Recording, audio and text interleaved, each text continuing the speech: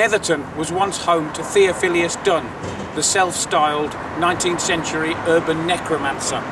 And as if being called that, and in fact just being that, isn't stupendous enough, he also claimed to have found a cure for toothache and a tracking system for lost or stolen property. I could have done with Theophilus this morning when my son was crying over his mislaid Batman cape for 2 hours solid.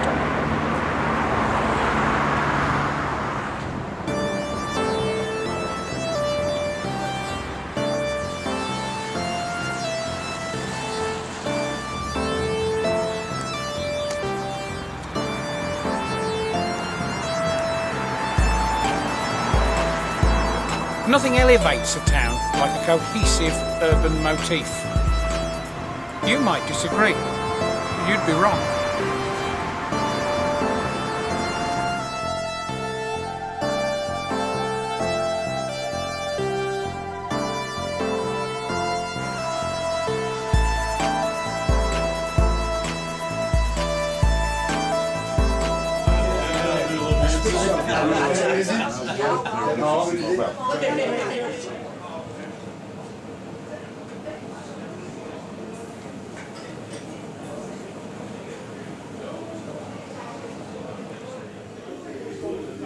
When I've finished filming my version of King Kong set in Bilston, I'm going to start work on a version of 2001 A Space Odyssey set in Netherton.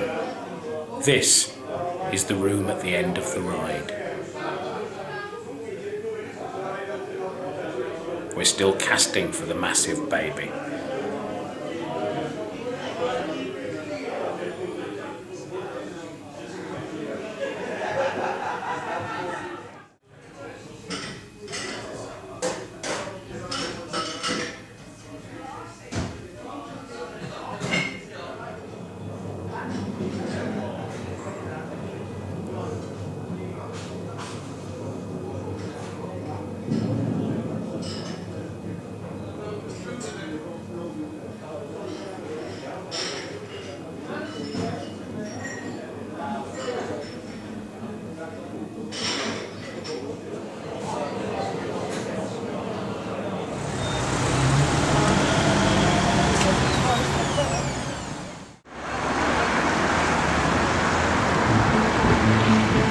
Not content with having spawned Theophilus Dunn, Netherton also saw fit to give us Joseph Darby, champion jumper of the world.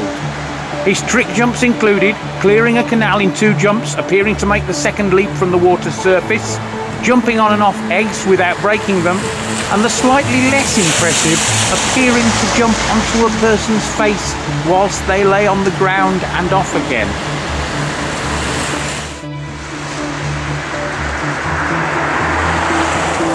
I do love a good black country and western, don't you?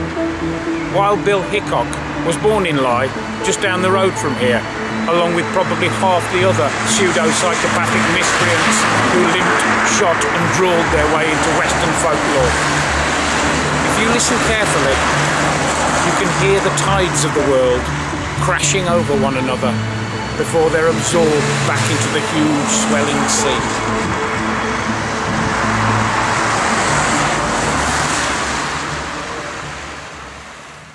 Someone needs to slap a preservation order on this kind of super 70s outdoor bricolage, because there's tons of it around here, folks, but it won't be here forever.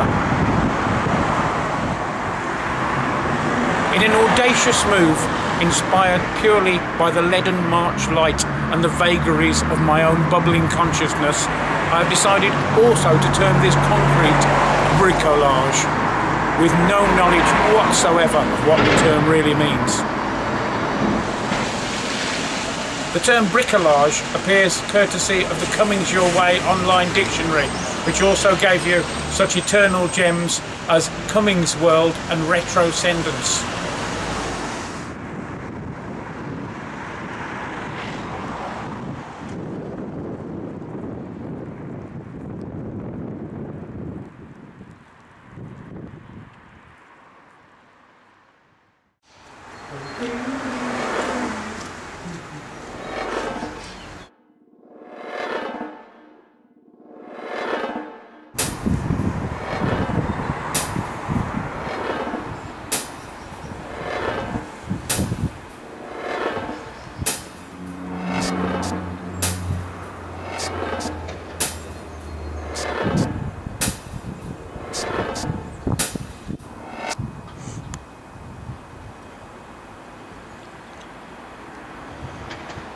When I was a kid, it was somehow all mixed up together.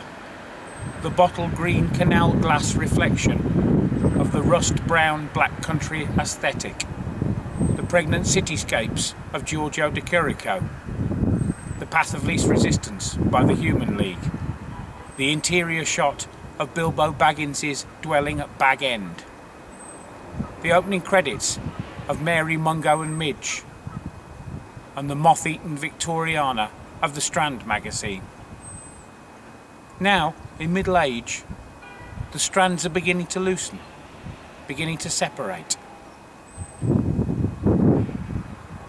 I'm not sure which I prefer.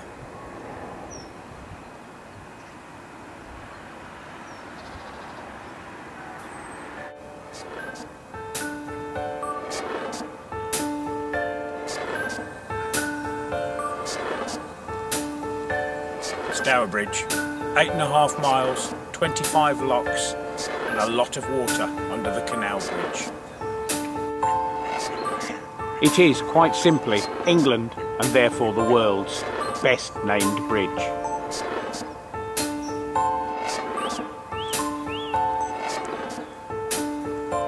One of the world's most beautiful views.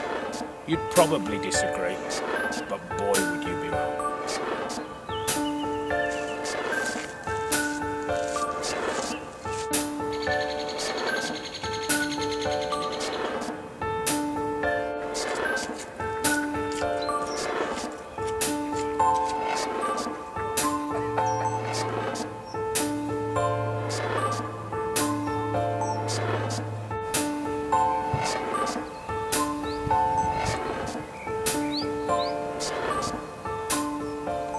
Makes me feel like Charlton Heston at the end of Planet of the Apes as well.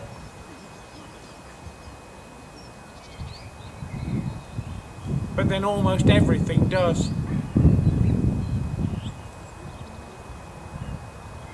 Know what I mean?